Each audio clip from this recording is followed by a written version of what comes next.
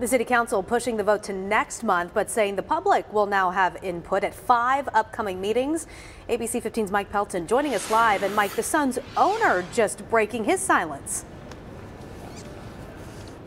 Yeah, literally just a few minutes ago, the Phoenix Suns tweeting out a video from owner Robert Sarver, who says he is 100% committed to finding a solution to keep the team right here in downtown Phoenix. Now, this comes as the deal to renovate this arena hangs in the balance. Today, we talked to one of the Phoenix City Council members who would have voted no on that renovation deal about what it will take to vote yes.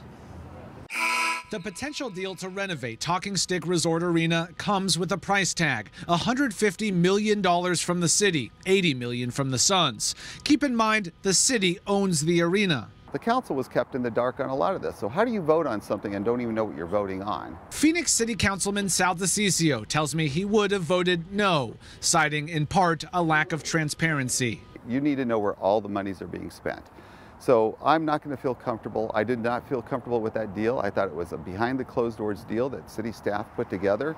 While the vote was delayed on Wednesday, the public documents on that tabled deal list total renovations around $230 million. But under the items that need renovating, everything from the roof to the team store, there's no specified dollar amount. What would get me to a yes vote is where we find out exactly where the city of Phoenix is responsible for, what infrastructure we're responsible for, the bells and whistles, the fan experience stuff, that's all the Suns' responsibility. But until we have a report in our hands, until the public is able to evaluate it themselves and give us input, then there should be no vote on this. Now, a representative for the city of Phoenix tells me more public documents will go online soon.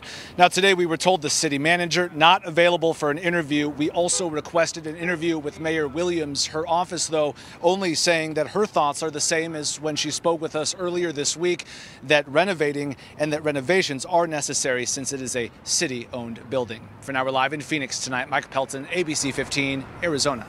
All right, the saga continues. Thank you, Mike.